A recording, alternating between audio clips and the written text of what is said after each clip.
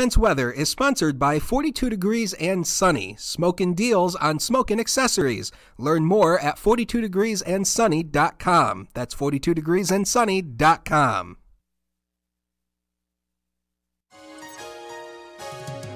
First Defense Weather, the Southern Tier's only live and local weather source. Now, here's Chief Forecaster Dakota Hunter.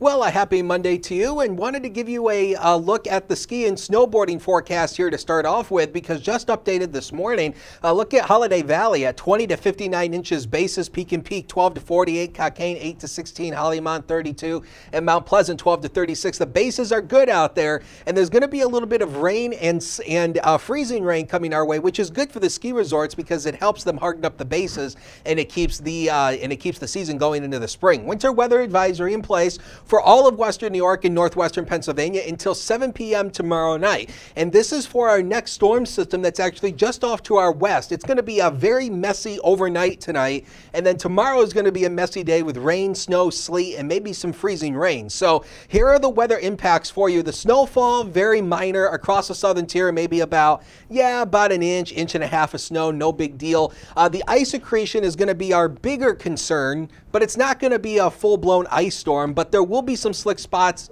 by the morning commute tomorrow. Wind's not really a problem, temperature not a problem, and traveling might become a little bit hazardous with the slick spots overnight and tomorrow. So let's show it to you on Future Scan. Nothing through the day. We actually have a lot of sunshine out there early this afternoon. That's actually going to be filtered by some afternoon clouds later in the day. And then watch as we start to get into the storm system, it starts to pull south to north. So we're going to start to see the precipitation coming in overnight tonight after a dry start. Notice this pink and purple area right here. That is where we're going to see the freezing rain and the sleet, and that's ultimately going to be confined mainly across the southern tier. So as you work up towards the Buffalo metro area, you're going to see the most amount of snow there, probably about a couple inches, but down across our way, there's going to be more mixing going on. So that's ultimately going to keep down our snow totals, and we may get into a few rain and snow showers as we go into the day on Wednesday. So these are the ice totals coming off the in-house computer model all the way through tomorrow afternoon, and we're looking at about a tenth of an inch of overall ice accumulation. And again, that's relatively minor, but it is enough to cause some slick spots on the roadways. So keep your eyes out on that tomorrow morning, especially when you go to walk to the car for the morning commute tomorrow. Your driveway might be a little bit slick, so keep that in mind. We have the early sunshine out there today. Clouds ultimately going to filter in later this afternoon. Not quite as chilly with a light wind, 30 to 34, with northwest winds 5 to 15 miles per hour. Tonight, cloudy snow showers and sleet develop overnight, and there's going to be, again, some slick spots, especially by the morning as it freezes overnight. 24 in the valleys,